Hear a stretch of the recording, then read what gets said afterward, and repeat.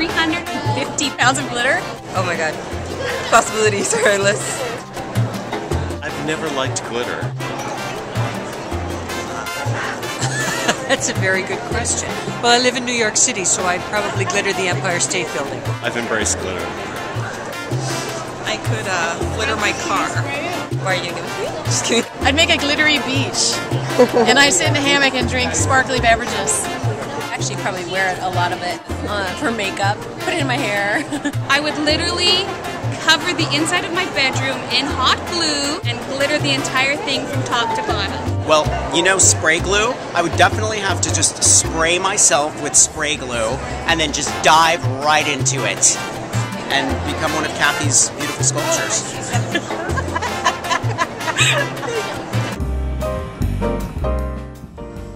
Oh, hello. I'm Frida Lay from Chico's Angels. Let me tell you, first thing that comes to mind is I would want to feed all the hungry children of the world. It's true, glitter is filled with many essential vitamins and minerals for your body.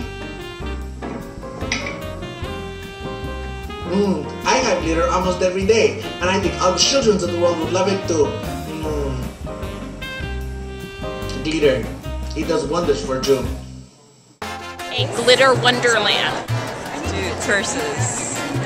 Anything. My own personal glitter bending machine. I'd cover my parents in glitter. That's what I would do.